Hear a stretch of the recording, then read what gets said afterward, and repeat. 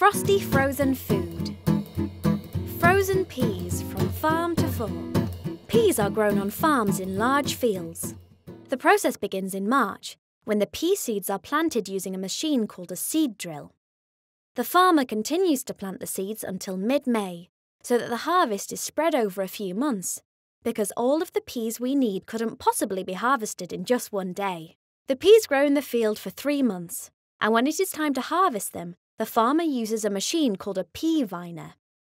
This machine spins the pea pods round and round against a paddle, which gently opens the pods so that the peas fall out and land on a conveyor belt.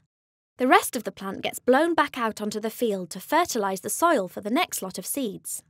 Next, the peas get taken to the factory, where they are tested using a machine called a tenderometer.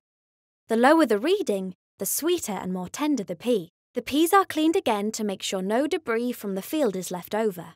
Before they're frozen, the peas are blanched. Blanching means that the peas are dipped briefly in some very hot water. Doing this means that the pea will keep its lovely green colour and keeps the flavour in so it will taste as good when it gets to you as it did when it was picked. It also helps to kill any bacteria that might spoil the peas. Now for the most important part, the freezing. The peas are cooled down from the blanching and then taken by conveyor belt to a machine called the flow freezer. Air that is minus 38 degrees centigrade is blown onto the peas, cooling the temperature of the peas to a very frosty minus 18 degrees in just 8 minutes. In fact, the whole process from harvest to freezing can take only 150 minutes. Once the peas are frozen, they are tested one more time, but this time with a special machine that uses infrared to make sure there are no tiny insects or stones that might have made it through the cleaning process. They are then packed into large crates and stored at minus 28 degrees centigrade, which keeps them nice and fresh.